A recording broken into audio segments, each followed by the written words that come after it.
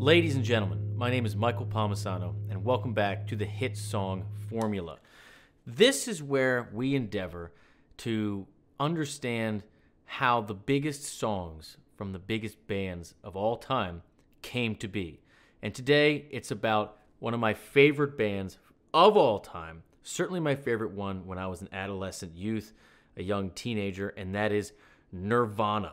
So what we're going to do here is we're going to outline and go through the main parts of what makes a song, the rhythm, the harmony, the melody, the arrangement, and the lyrics to see what makes the hit the hit. So we're going to outline their top 5, okay? So you got Come As You Are, In Bloom, Heart-Shaped Box, Smells Like Teen Spirit, and Lithium. Yes, I know that there's more. These are just arguably the most commercially successful picks. Quick note here, I'm not going to talk about the production. I'll leave that to my friends Rick Beato and Warren Hewer to tackle stuff like that. And for all you GuitarGate subscribers out there taking my lessons and courses, you can watch this video ad-free and get all of my notes in PDF form to show you how I make these videos. Just go under videos and search Hit Song Formula. So without further ado, here's the Nirvana Hit Song Formula. Number 1, let's start with the lyrics and subject matter. Because to be the biggest band in the world, to write the biggest songs in the world, your scope, your audience, your lens of impact, if you will, has to be at the highest level. So when they came out with Nevermind in particular, when Smells Like Teen Spirit dropped and Come As You Are and all those, it hit the bullseye dead on. And that is the adolescent, teenager, 12 to 19, that is the most impressionable time in your life, especially for music, for everything, but especially for music. Think about all the biggest bands in the world from all these different genres, the stuff you love, your parents loved, their parents loved. More often than not, you're talking about bands that were huge when they were coming up. So if you mix that with a message that identifies with those people, that generation, on the coming up, that's the bullseye. And Nirvana hit it so square on the nose. I mean, it couldn't have been done better. The names of these songs: Smells Like Teen Spirit, okay? Come As You Are, Heart-Shaped Box, In Bloom, okay? These are songs about coming of age and the new feelings inside you, the rage and the angst and sexual frustration and am I the only one that feels like this? And am I alone? Do they see me, right? That early 90s kind of weird time that was. And Kurt, his message was to those people. His songs were a description, a reflection of what that generation was coming up into. Huge, okay? Absolutely huge. Number 2, these are massive sing-alongs, okay? Can't stress sing-along enough. Kurt was an interesting guy, okay? His fame, if you will, he crafted it, and then you could argue that it destroyed him. But he wanted to be the biggest band in the world. He wanted Smells Like Teen Spirit to be the ultimate pop song. So what are pop songs? They are songs not for other musicians, okay? These are songs for everybody to sing in unison, loud, in stadiums and cars and everything in between. Everything was built on sing-alongs. Can't stress that enough. Think about it. And that leads to my third point about the lyrics and just the emotional content in general. All the big songs are left with the song ending out the chorus in a chant, in everybody singing or screaming in unison, right? It's a mantra. It's a confession or maybe an admonition, right? A warning. It's this thing that everybody screams and sings over and over and over again together. Just that repetition, driving it in your brain. A simple message of I see you, I feel you, this is strange, you're not the only one, is the lasting takeaway from all of these hit Nirvana songs. And it's just, the impact cannot be overstated. It is absolutely massive. Second area, the rhythm, or the rhythm section, if you will. This is a power trio, okay? So you have drums, you have bass, and you have a single guitar. And there is one vocal mic, okay? There's no backup singers. There's no extra. I mean, it is straight and narrow. So what do you have to do here? One, you let Dave Grohl live the rock and roll dream and drive the bus the whole way. I'm talking loud, unapologetic rock and roll drums. Huge flams. Huge flams. Huge fills, okay? And even when he's playing, during the verses or whatever, it's not like he's got this, I mean, he brings it down in volume, but it's not like he's got this light sensitive touch. There's not like there's a lot of ghost notes happening, okay? This is straight ahead rock and roll, okay? Again, meant for stadiums, meant for the largest audience. Now, two, you got Chris Novoselic on bass. Now, in a power trio, basically, and you have a big rock and roll drummer, you basically have two fundamental roles, and Chris does them perfectly, okay? Number one, match the guitar riff to make it as big and fat as possible. So Kurt's playing basic guitar riffs, power chords, okay? And Chris is underneath them trying to make them lock in with Dave as big and huge as possible. Because remember, the three of them are the rhythm section. There's nothing else. So just like Black Sabbath style, okay, your goal is to be as in unison and huge as can be. The other role, which you see Chris do extremely well, is just with Dave in the verses in particular, when Kurt isn't playing or he's playing a really simple, quiet part, is to drive just a pulse that rides the groove. Now remember, the groove is really, it's the kick pushes, the snare releases, but it's the hi-hat or the ride that creates the subdivision. And so Chris is riding that ride or that hi-hat with Dave virtually every single time. 8th notes, 16th notes, but if Dave's Chris is they are a unit, they are a train, and they are the drivers of this rhythm section. Then, of course, you have Kurt. Big riffs, power chords, huge and simple, two sounds. You got one clean, kind of chorusy sound, one big distorted sound. That's it. There is not much else to the actual rhythm section. So you got big, unapologetic rock and roll drums. You have Chris laying down the bass, keeping that steady groove, not a lot of space being left, okay? It's a trio, right? And then when Kurt's playing these big power chord riffs with distortion, he's trying to make them as big and fat as possible. That's your rhythm section. Number 3, harmony. Now we'll get into some playing examples here. Here's the thing. Harmony is basically, what tonality are we in? Are we in a key, namely G? Is it major or minor? Whatever that is, okay? That's what harmony means.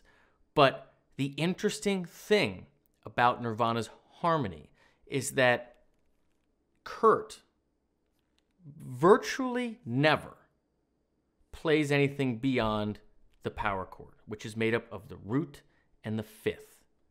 But the other note in the chord that makes any chord a chord would be the third. It's actually the most powerful note in any chord. It creates the function of the chord more than any other note. So him leaving that out, omitting the third, and just playing big, chunky power chords Really, it sounds rudimentary. It really lends itself to that angsty teenage story, like it's not refined yet. But as we will find in the melody, that's where Kurt creates the chords with his melody. That's the beauty. So you have these big power chords, and wait for it, moving in minor thirds. All of his riffs, for the most part, he tends to favor a minor third shift, like Smells Like Teen Spirit. This is just power chord on F, goes over a fourth to B flat, then the whole thing goes up a minor third. Check it, take a listen.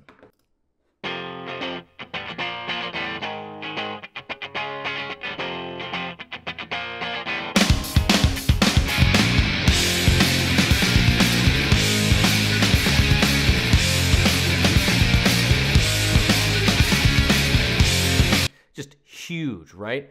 All right, check out In Bloom.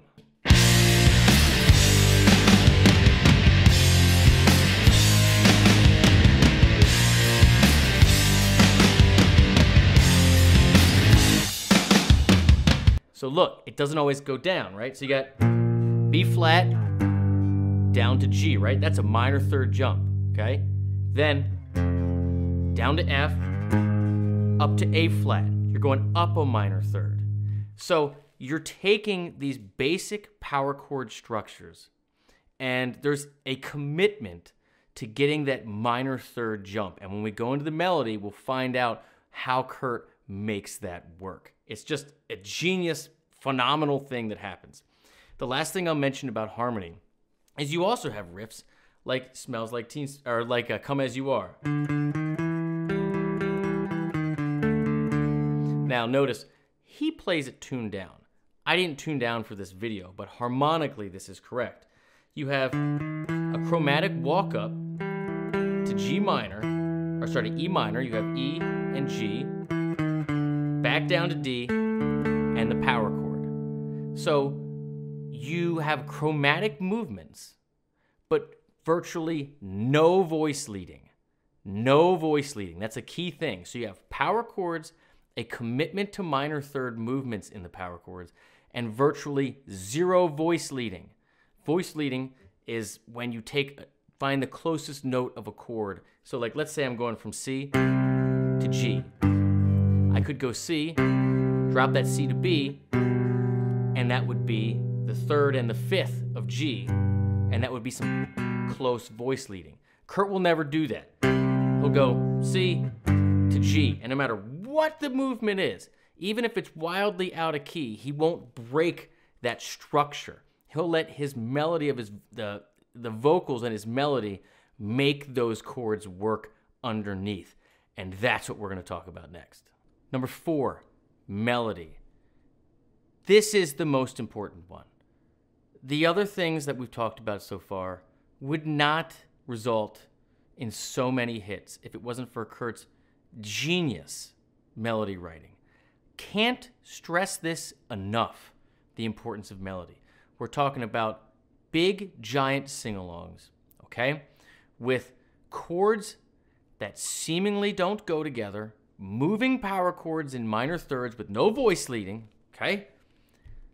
And you have to come up with simple, singable, forget about memorable, things you can't forget to make them all connect. Top of the mountain, my friends, the top of the mountain. So I'm going to play some examples and show you, but there's 3 things I want you to look out for. Number 1, almost always there's an arc. There's a 2-part cycle, whether it's the verse or the chorus. There's almost always it's up and it's down and it's a quick takeaway, okay? So like think about Smells Like Teen Spirit. Let's pull this up. Load up on guns, bring your friends, fun to lose, to pretend she's right? It's like a ba-da-da-da,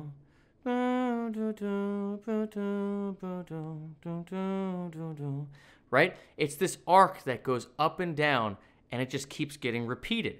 Now, that is in every single song. Let's go to Come As You Are. Come as you are, as you were, as I want you to be, as a friend, as I'm known to me. Like it. Let's go to In Bloom, okay? Sell kids for food. Well, the change moves. Simple, right? Went down. Now you're gonna go up. Swings here again. Rape the dark glass. It's so simple. It's such a basic concept where it's like every verse, every stanza, if you will, the verse or chorus is this simple two-part cycle. And here's the other part, here's the other piece of it. There's almost always a call and response with an up and a down. So it's not always this linear curve, if you will, okay?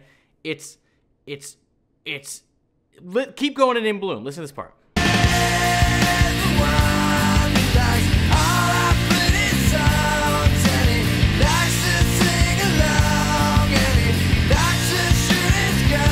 So that right there, call and response, okay, back and forth. High to low, but high to low, but right? And then that's the first part of the chorus. Then the second part of the chorus is just the same formula. You have the answer to that first part of the chorus. But now it's the opposite, low to high.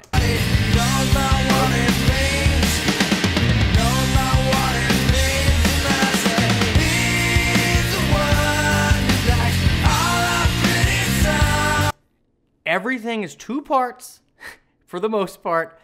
It all has an arc with an up, high, and a low, and a call and response. Simple stanzas, simple phrases meant for everyone to sing. Absolutely amazing. Now, let's talk about how the actual melody connects the chords. Let's go back to Smells Like Teen Spirit.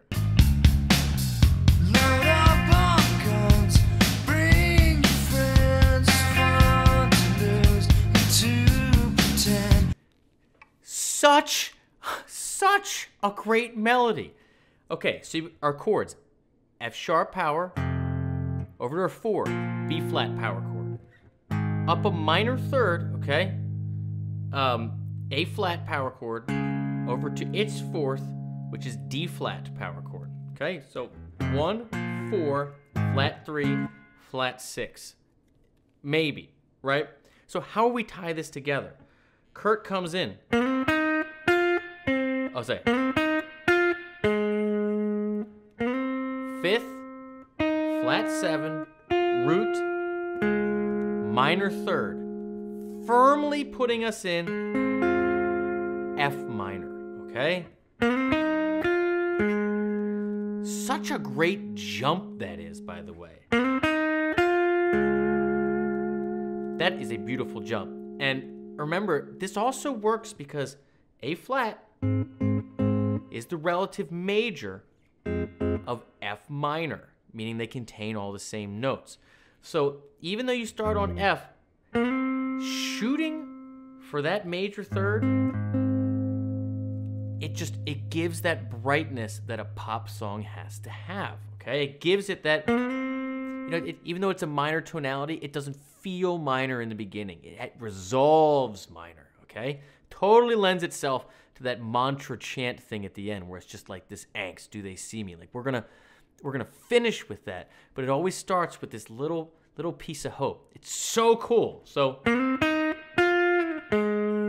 then you're gonna walk down.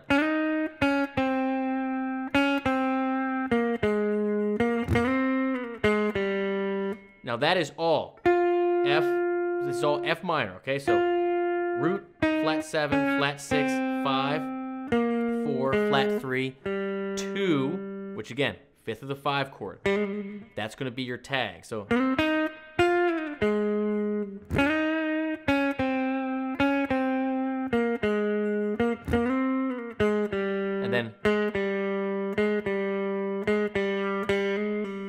just firmly putting us in F minor. But he also shows this little blues influence too, where he got this.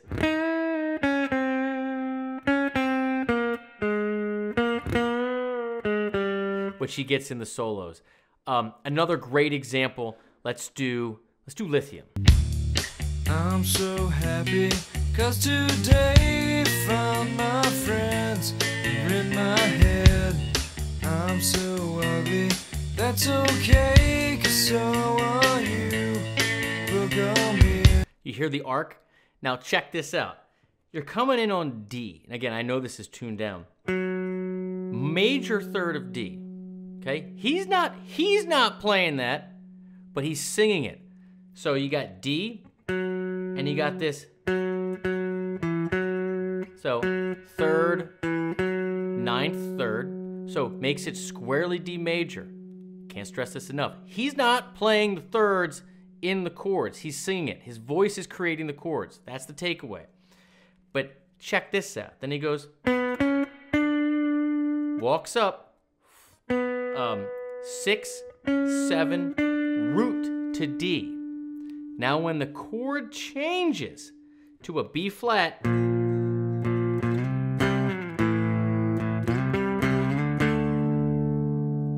what happens here is his voice changes the scale when it descends. So you got,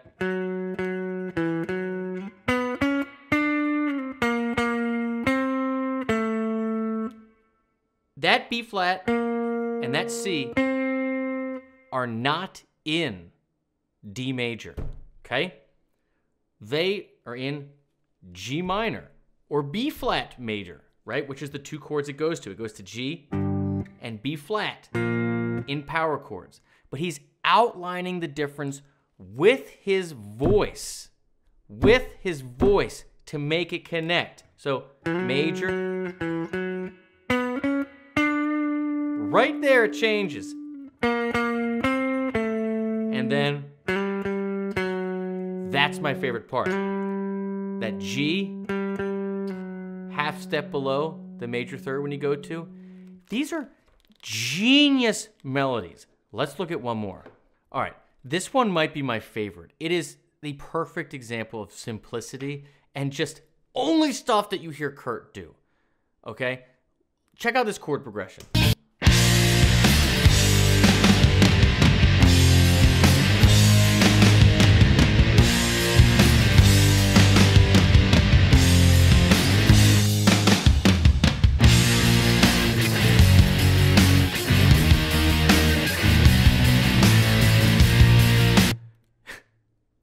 Are you paying attention here? All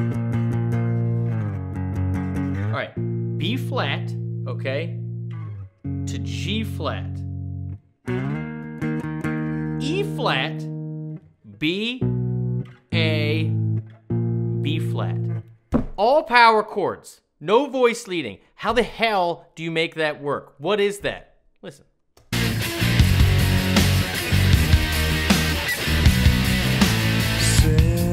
Kids with food, where the changes move. All right, so he's telling us, oh no, we're in B flat minor. That's what time it is, right? 5th, flat 3, root. 5th, flat 3, root. Okay, all right. It's weird. Seems to work. Still not sure why I get I'm still not sure where everything else comes in, but it works, right? He's figuring this out with his ear, by the way, okay? It's us that analyze it. He's figuring it out with his ear. Listen to this next part.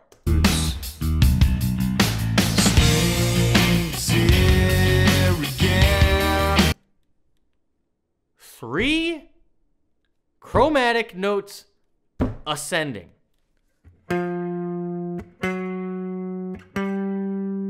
Repeats it.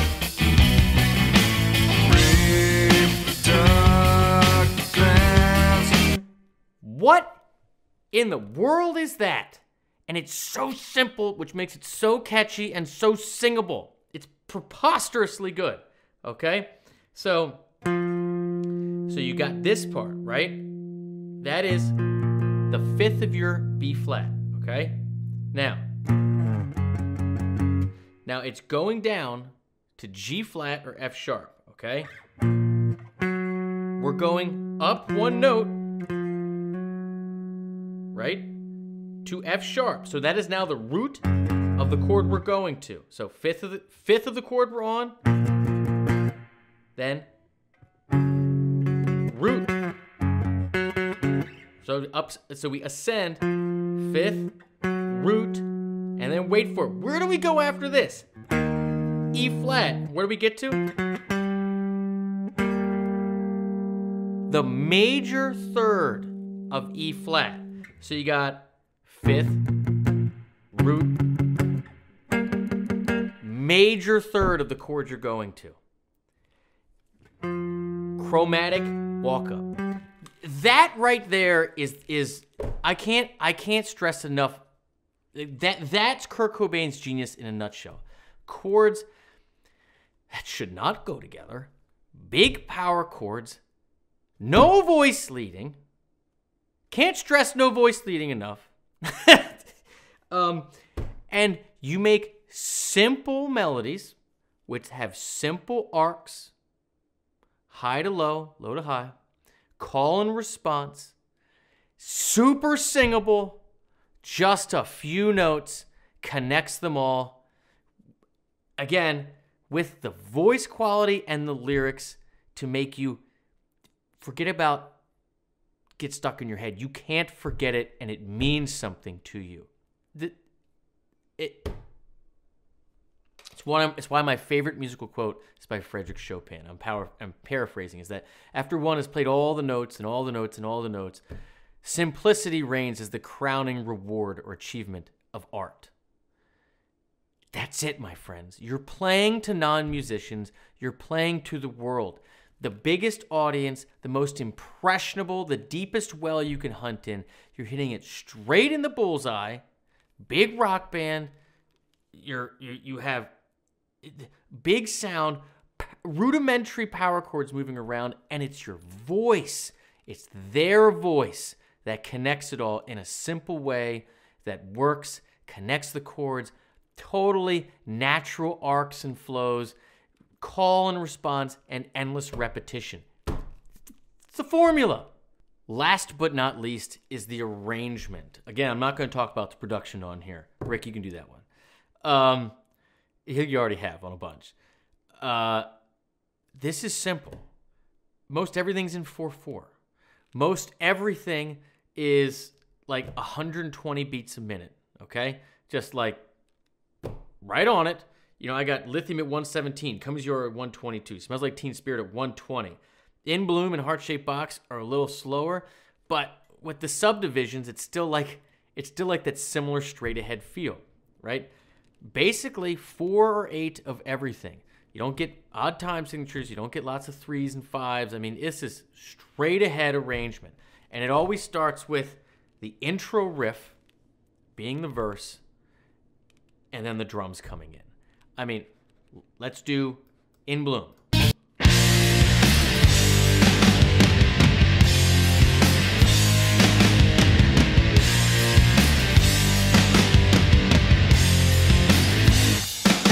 I mean, Smells Like Teen Spirit.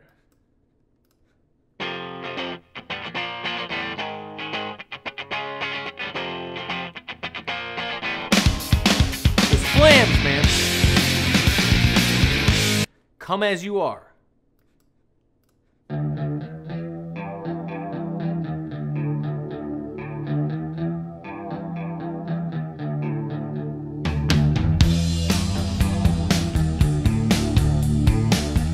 Heart-Shaped Box.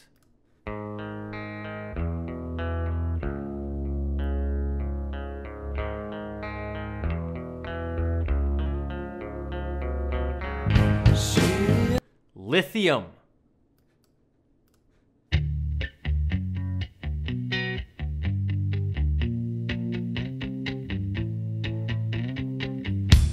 So, there's always the intro riff, which is almost always the verse. Second, there's always three fundamental parts, okay? We're not getting a lot of crazy bridges, crazy tangents, crazy key changes. Like, you got the verse, you got like this middle part, which is either like a pre or post chorus, okay? And you have the chorus. That's pretty much it. Now, the verse is almost always soft. Listen to Lithium. I'm so happy, 'cause today found my friend. Smells Like Teen Spirit. Load up on guns, bring your friends, it's fun to lose and to Right? Come As You Are.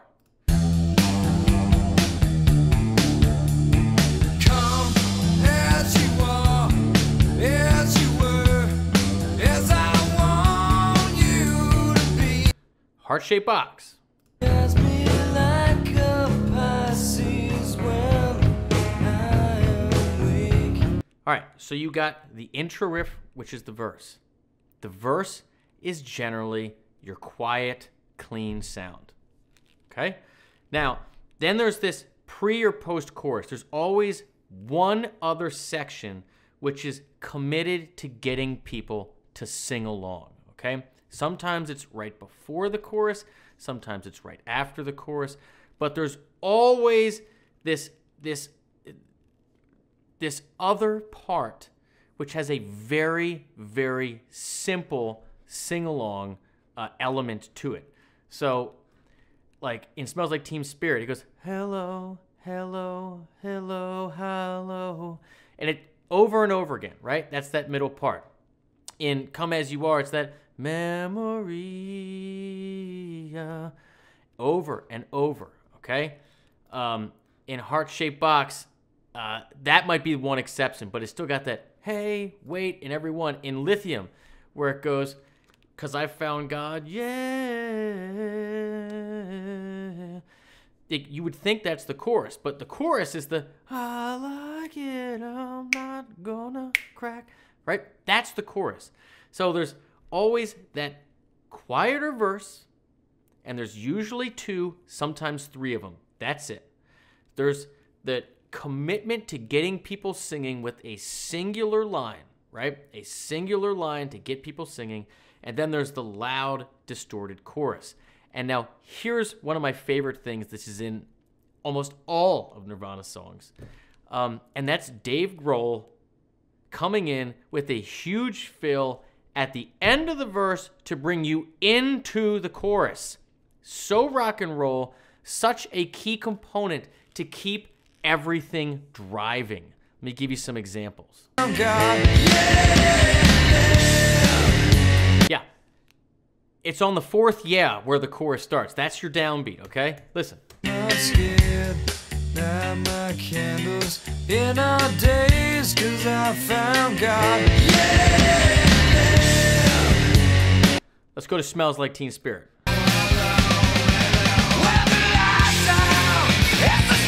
Right? Huge fill going into the chorus. Come As You Are. Huge slam. Heart-Shaped Box. Cancer when you turn back. Hey, wait. Right?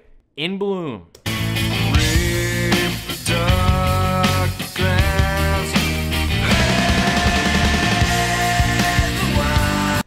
Gotta have it. You got Dave Grohl. Let him live the rock and roll dream. Huge fills into the chorus, driving the song along. Key component. Okay, two other pieces of arrangement which stick out. These songs have guitar solos. And what are the guitar solos? Wait for it. I want you to think about this one. What should they be in the biggest pop songs of all time? The melody. The melody. Why do I tell everybody all the time, learn the melody to every song that you learn, okay? It's the answer to all your questions. What should I play over that, right? The melody. I mean, Kurt played solos in almost all of his songs, And he was so dedicated to the melody. Sure, there are some examples that step out, but man, come as you are.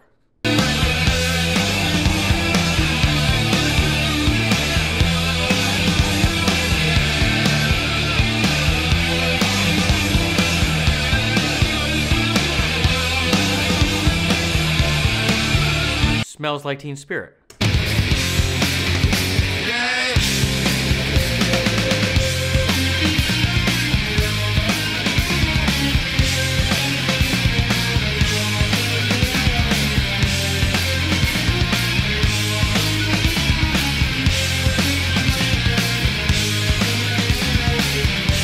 Heart-shaped box.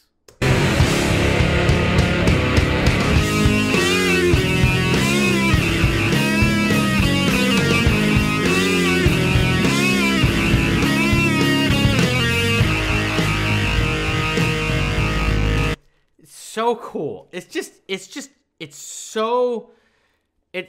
Heart-shaped box has such a cool melody too, because you got this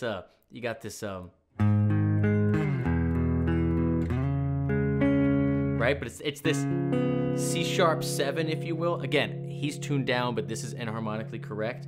But during that part, it's got that, it's actually the chorus he's doing the melody over. Then when it goes to this E, that becomes the major third of E, okay? And then when it goes to C#, it's this third flat 7. I just love it. I just love it. So you get Kurt, who again, not known for flashy solos, but almost always playing solos and almost always playing the melody. Huge, can't stress that enough. Last part about arrangement was one of the first things we mentioned. Every single one of them virtually ends with the seemingly never-ending, repeating, screaming, sung as a stadium mantra, chant, confession, admonition, vulnerability, right? Just an explosion of emotion, but over and over and over again, just drilling it in your brain. We see you. You're one of us. You're not alone. We're feeling the same things. This is your band. We are your people. That is such a powerful thing that Kurt understood so viscerally. Like, listen to the end of Smells Like Teen Spirit.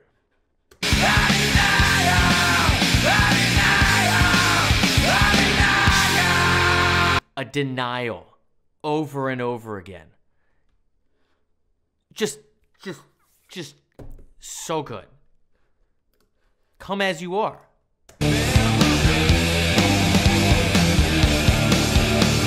Right? Memory over and over and over again. In Bloom.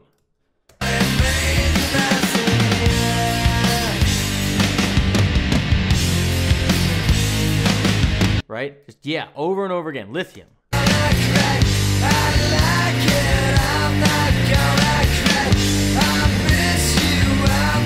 Just over and over again at the end. Heart-shaped box. Your advice, over and over and over again. And my friends, that right there is the Nirvana hit song formula. Obviously, these are broad strokes. You can go in the weeds and the minutia if you so desire. But what I want you to really take away from this is that this is on purpose. And if you're trying to write music that connects with a broad scope of people, I would implore you, I would invite you to learn why the bands you loved so much made the choices that they chose. And even if they didn't know music theory and they're following their ear, there's still a tremendous intuition involved, okay?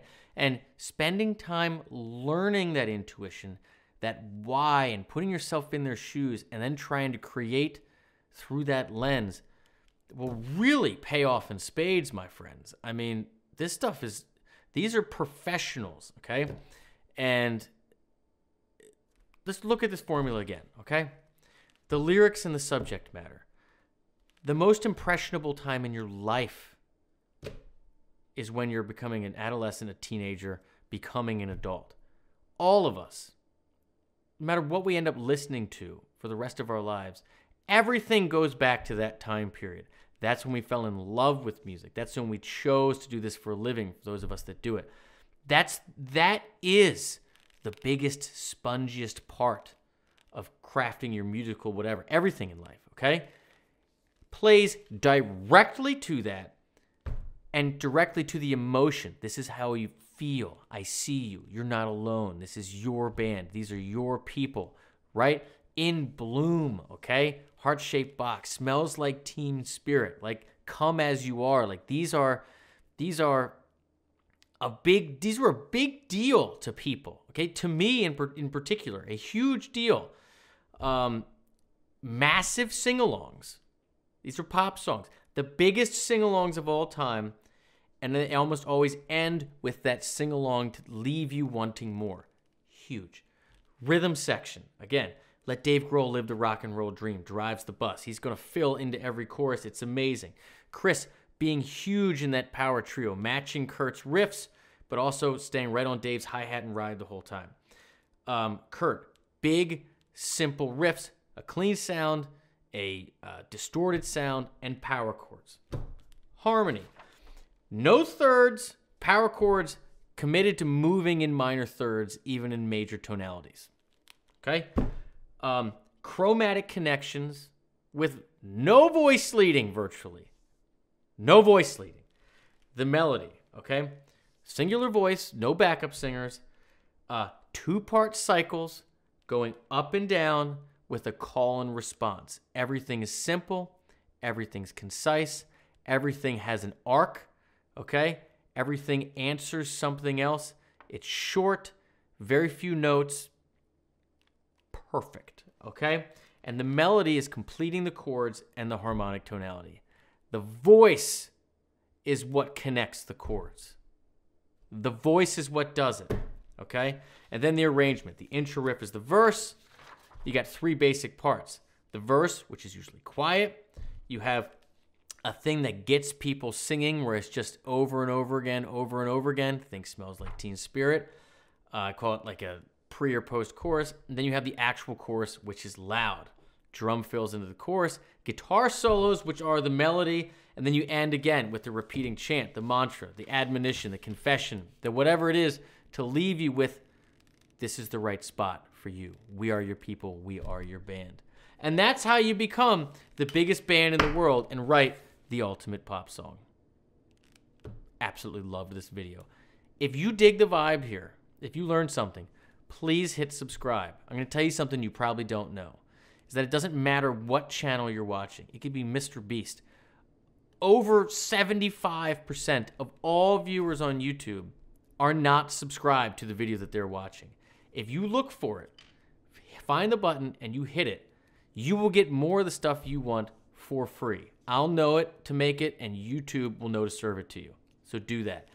And lastly, if you are a member at GuitarGate, taking my lessons and courses, you can watch this video again ad-free and get all my notes in PDF form. Just click on the first link in the description, join GuitarGate, and you get all my lessons and courses, but then search for videos, search for Hit Song Formula, and it will be there. And lastly, my friends, follow your heart, follow your ears, keep this thing in your hands, and don't be afraid to learn why you like the things that you like. Put words to it so you can use it and make the stuff that only you can make. I love you all. Cheers.